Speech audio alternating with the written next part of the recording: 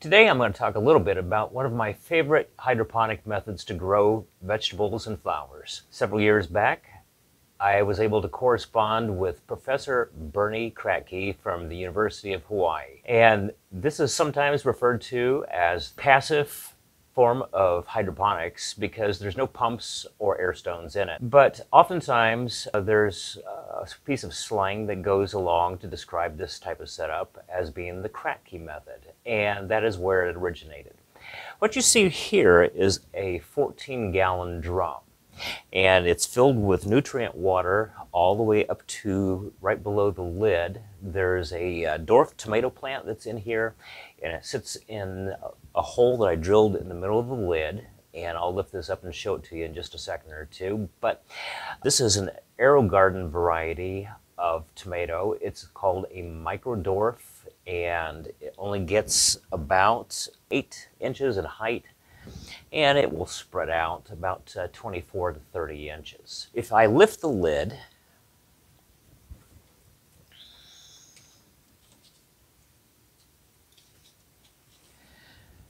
you can see those beautiful white roots, very healthy. The net pot I told you about is right up here, and the roots are coming out through the slots in the net pot.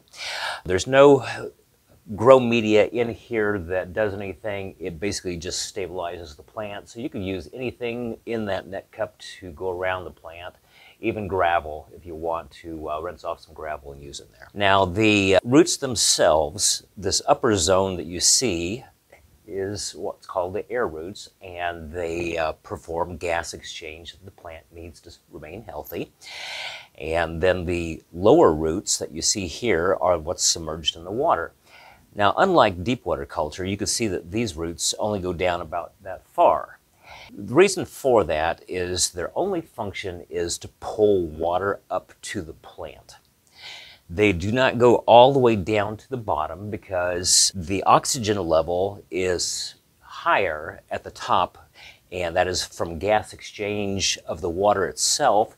Just the air around the drum and the water, even though this lid is on here, it does find its way in and refreshes, and it helps to keep the upper few inches of the water in the drum with enough oxygen that it doesn't need an air stone. The water originally was up to about here and has dropped down to about here. One of the things that I did after my initial correspondence with Bernie Kratky was go out and do a lot of experimentation to find out if the fill once and forget about it type setup that he used for lettuce could be used for fruiting crops. And I've done everything from tomatoes to strawberries to massive cherry tomato plants and passion fruit vines. I have quite a bit of information I've cataloged over the years.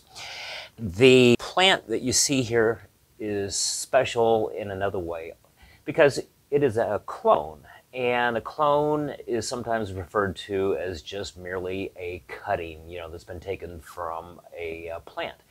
So on the mother plant, I took a branch that was a terminal bud, which basically meant that you find one of these branches that goes out that has a growth point on it, and you cut below that, take off the lower stems, and you could root those in nothing more than water. And it takes about anywhere from 3 days, clear out to possibly 8 or 9 days. The advantage of a clone is you're not starting from seed, and it does grow more quickly. So the first thing that I would like to point out is that it is blossoming already. The flowers that you see on here actually produced in only 18 days from placing it into this container.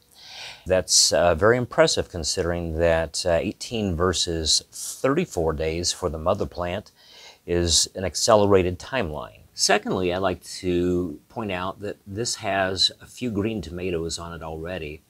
These are also coming along much more quickly than the mother plant, which was direct seeded.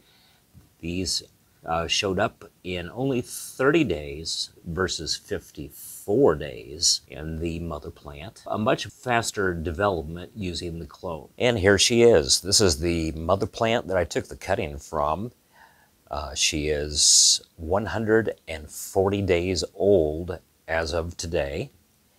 And I've gotten several tomatoes off this plant. They have a beautiful golden color and a sweet, semi-tart flavor profile. One of the things that I like to do is to find a variety that is good for growing indoors, that has a lot of fruit set, and also a small overall height and width. Once I find a plant that fits those characteristics, I oftentimes like to clone those and continue to grow that particular variety using different methods. Here is another cutting that I took from that mother plant, and it is currently in the process of rooting in this recirculating desktop hydroponic garden from Mars Hydro. Because this plant is indoors, one of the things that I look for in a grow system is, with no pump and no air stone, all this is sitting in water. It is extremely quiet to have several plants growing around me without the noise that would be an interruption to my normal workday. Finally, I'm just going to give you a little bit of a closer view of the inside.